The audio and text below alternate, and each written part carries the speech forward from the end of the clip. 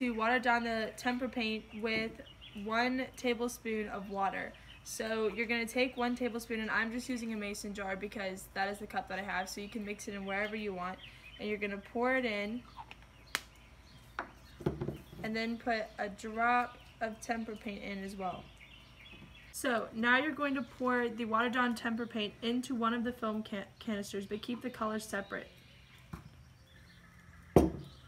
So, because it's raining outside, we're putting down cardboard and then the paper so that our paper doesn't get wet. So now we're going to add half of an Alka-Seltzer tablet to the watered down paint. I'm grabbing my paper, my paint in my film canister, and my half of an Alka-Seltzer tablet to move outside because this experiment cannot be done indoors. So, because it's really wet outside, we're putting down this cardboard first and then the paint on top.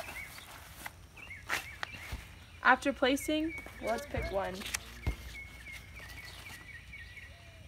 After placing half of an Alka-Seltzer tablet in the paint, you have to flip it over and then run away, like so. Once you've shaken it really hard, place it and run.